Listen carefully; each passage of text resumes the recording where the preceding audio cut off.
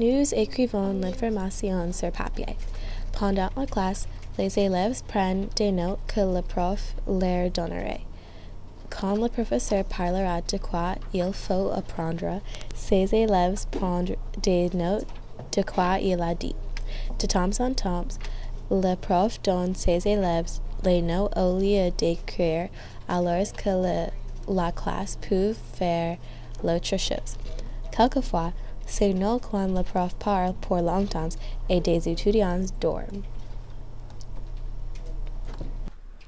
Dans nos classes, nous faisons beaucoup de travail en groupe. Nous travaillons ensemble pour les projets. Progress Book est lié à la page d'accueil Westlake High School. Il y a un site qui permet des professeurs d'entrer les notes de leurs élèves dans un livre en ligne, alors les élèves peuvent consulter leurs notes. Progress Book est bon pour beaucoup de raisons. Par exemple, si les étudiants trouvent une erreur que le prof a fait, ils peuvent le corriger.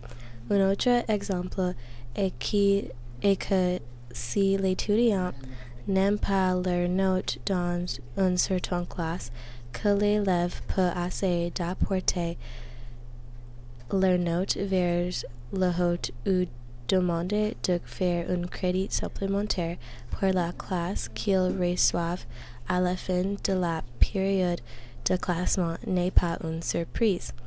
Les étudiants reçoivent leur nom et mot de passe dans le courrier et peuvent vérifier ces notes à tout moment. Beaucoup d'étudiants aiment utiliser Progress Book pour ces raisons. Dans nos écoles, si vous voulez jouer au sport, vous devez maintenir une moyenne de 1,5 points de grade et passer tous vos classes. Nous recevons beaucoup de devoirs. Si un étudiant suit des cours difficiles à Westlake High School, on reçoit beaucoup de devoirs. Le professeur donnerait trop de devoirs parce qu'il aurait voulu ses élèves à pratiquer, alors il n'oublie pas l'information. Chaque jour, on fait ses devoirs pour moins de 2 heures. Mais quand on a besoin de préparer pour un examen, on passera 3 ou 4 heures à une bibliothèque pour étudier. À Westlake Lycée, nous avons beaucoup de différents types de cours. Un type est une classe régulière.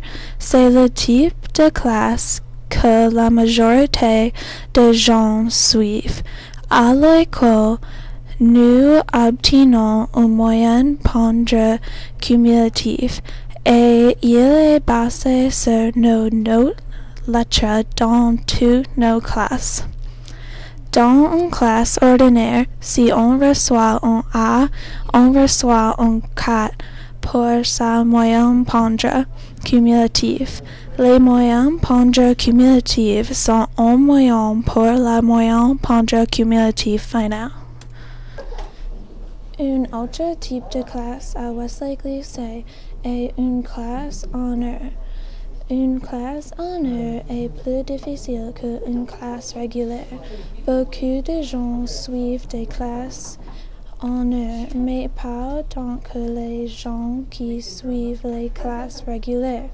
Dans une classe en heure, on reçoit une moyenne pondérée cumulative supérieure à 6. Si on reçoit un A, on reçoit un 5 pour sa moyenne pondérée cumulative. Un autre type de classe à Westlake Lycée est un AP class. C'est une classe de placement avancé. Les classes de placement avancé est plus difficile qu'une classe en heure. Et une classe régulière, la moyenne pondérée cumulative pour une classe de placement avancé est la même que la moyenne pondérée cumulative pour une classe en heure. On reçoit un crédit de université aussi pour Pour le crédit de l'université, on doit passer un examen grand à la fin de la classe. À Westlake Lycée, les notes sont très compétitifs car tous les étudiants veulent aller à une bonne université. Nous classons d'après qui a la plus supérieure moyenne pondérée cumulative. L'ACT et le SAT sont très importants à l'école. Ils sont les examens que vous devez prendre pour entrer à l'université. Vous voulez bien faire sur les examens, alors vous êtes accepté dans l'université de votre choix.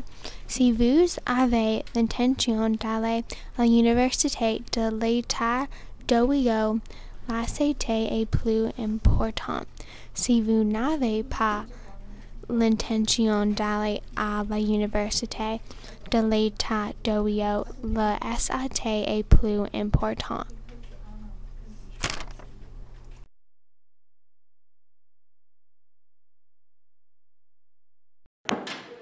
What is Progress Book? It's a way to check your grades online. Do you like when teachers update their grades often? Yeah, it's annoying when they don't. So do you like Progress Book in general? I mean, it's fine. It's just if you have teachers that don't update it until like the very end of the quarter, I guess it's kind of annoying. How often do you check Progress Book? Like once or twice a week. Thank you. What types of classes do you take? Mostly honors and AP classes. Do you find them challenging? Yeah, it's a lot of work. How much time do you spend on homework each night? Probably like 3 to 4 hours. It just depends if I have like a test the next day. What do you think your hardest class is? AP biology. Why? It's like the most work. It's a lot to memorize. Do you think that anyone could handle honors and AP classes? You definitely have to be dedicated to like get all the work done. What are the differences in being categorized in the high honor roll, the honor roll, and the merit roll? Okay, the students that are recognized as high honor roll would have a 4-point and above GPA.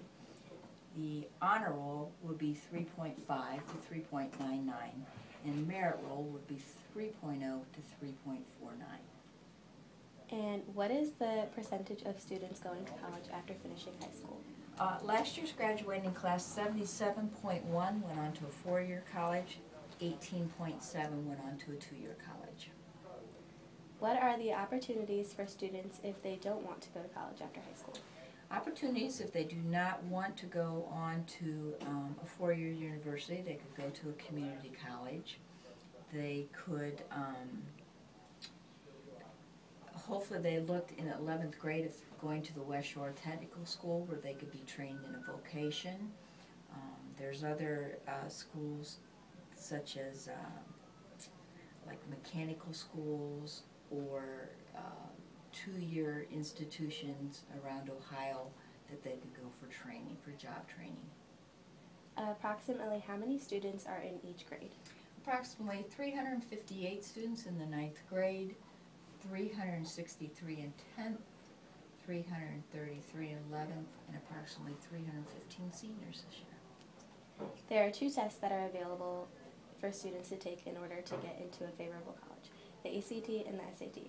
What do ACT and SAT stand for, and how do students benefit from taking them? Okay, the ACT is the American College Testing. The SAT is the Scholastic Aptitude Test. Any student that is going on to a 4-year school, it is a requirement as part of their admissions that they must take the test. All right, thank you.